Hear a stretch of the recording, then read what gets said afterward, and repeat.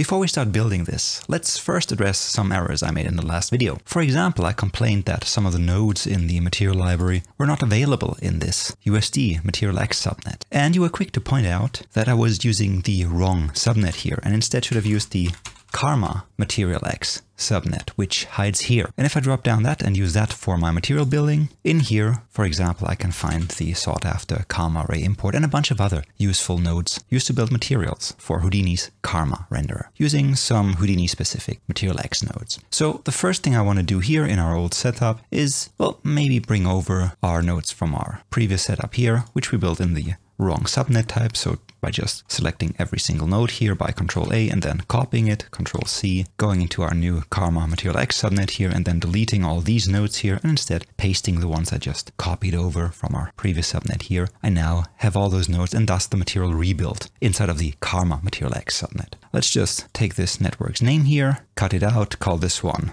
old, and then call this one here the same as our previous subnet, abstract plant. And finally, what I want to do up here on the stage in the material library is select the proper material VOP, in this case our abstract plant VOP, which in this case changes nothing, but now we are working inside of the right subnet. Okay, let's delete the old one here, and that still holds up. As you maybe remember, when switching over to the build context here and going to the OBJ and then into the geo node down here, you might remember that we dropped down this measure node here, which calculated this curvature here. And for this video, I want to use this custom attribute that we saved out as curvature, is actually what we called it, and use that for building a shader for this geometry that also employs a bit of subsurface scattering, highlighting the nice random walk subsurface scattering that Karma has built in by default. Okay, let's go back to our Solaris and switch our context here to stage and make sure we're looking through the camera and maybe pin that to the viewport so we can navigate the camera with the viewport. And the first thing I want to do is find a new camera position so I can see a bit better what's happening here. The first thing I want to do is change the camera's focal length. So by default, the camera under the View tab has this focal length set to a default value of 50. In my case, I want to increase that, make it a bit more of a telephoto lens to maybe 100 millimeters, getting a good bit closer in here. And now I'll just position the camera a bit more, I don't know, dynamic for the lack of better words, maybe something like this. And I can see the background is getting out of my image here. So let's move this around again by maybe just translating it a few units around and also just slightly rotating it. Again, values that I found out when preparing the setup.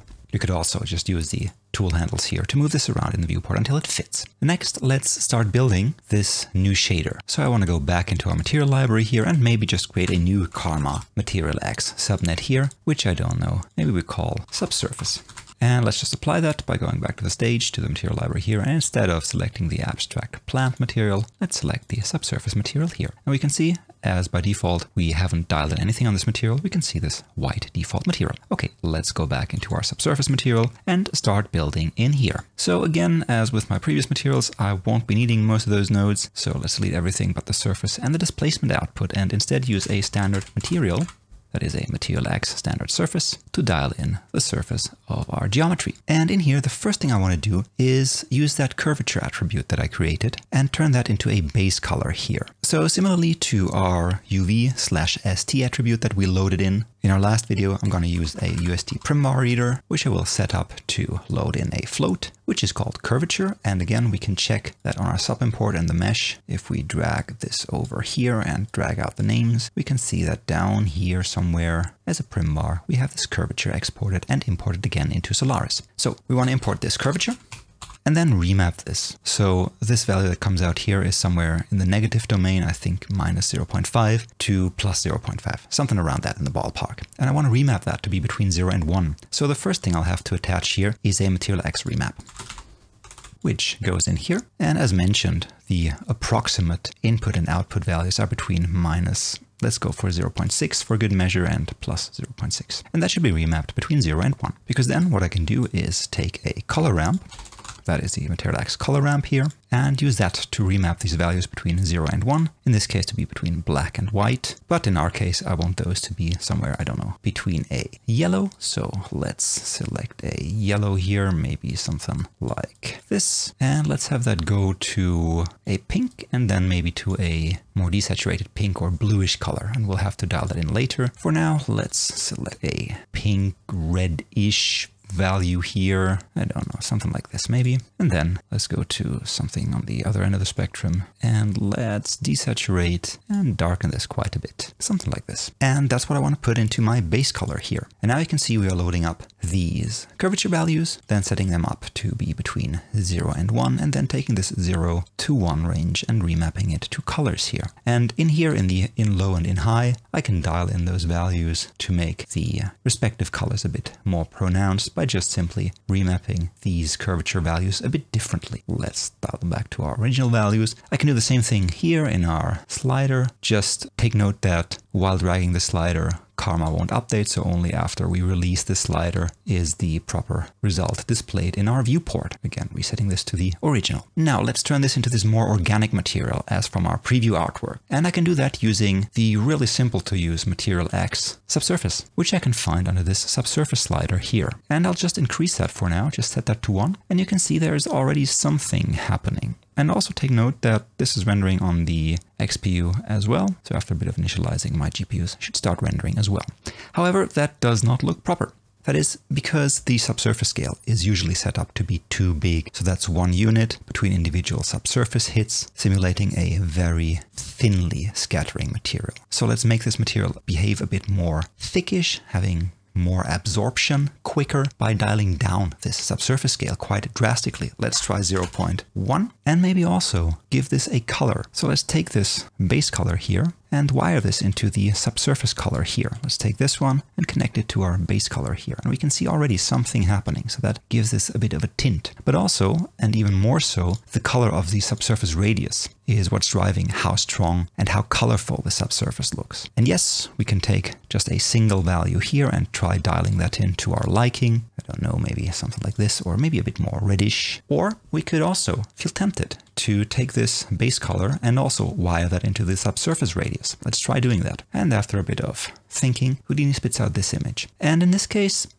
that is not the proper look I want to go for, so let's dial in a few parameters here. I think I further lowered the subsurface scale to 0.025, and now we can see a pronounced color coming through here. Also, with subsurface, it's important that to get a proper feeling for the translucency of this material, you backlight it. So you have some light coming from the back, maybe a bit more pronounced light coming from the back. And as I'm quite lazy, all I want to do here is go back to our stage and take our dome light and just transform this, just rotate it around the y-axis until I get lighting on this subsurface material that I really like. So I'll just start turning this HDR just by 30 degrees increments so I can see what is happening and how the material is behaving. And also maybe I want to get rid of this selection outline by just clicking here. So this yellow outline here is gone. And I'll just keep on rotating this to 120, 150. And now we're getting a good bit of backlight here. Let's just rotate it further to 180 degrees. Now we are just getting this rim light here. However, it's quite dark now,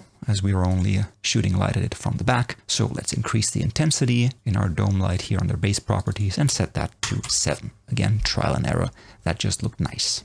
However, now I'm getting issues with my background because that is now getting less light as we're only backlighting it. In order to fix that and get kind of a solid look on the background, I want to tweak that material a bit by going into this material library here where we set up the background. And again, we could put that into a KarmaXPU node as well. I'm just going to spare that for now because all I want to do in here is take this ramp here that I created with the background colors and this color gradient. And instead of taking that into the base color here, that's this one here, wire this up to the emission color here so that we are creating a self-illuminating emissive material. And instead cut this base color connection here and set the base color to be black so that the only color we're getting is going to come from the emission, which we're going to set up now by clicking in the emission tab here and dialing in that emission to maybe 1 or maybe even a bit brighter. Let's try that out. Might be a bit too bright. Let's go with 1.2 for now, but also on the ramp, let's maybe try dialing in those parameters, maybe bringing in that yellow area a bit more so the yellow is a bit more pronounced here, and maybe also saturating it a bit more. So let's just give it a bit more saturation here, making it a good bit more yellow. And let's do the same thing with the blue end here, also increasing the saturation a bit, just making this a bit more colorful, like so maybe. And now as you can see, the subsurface material here is quite a bit noisy.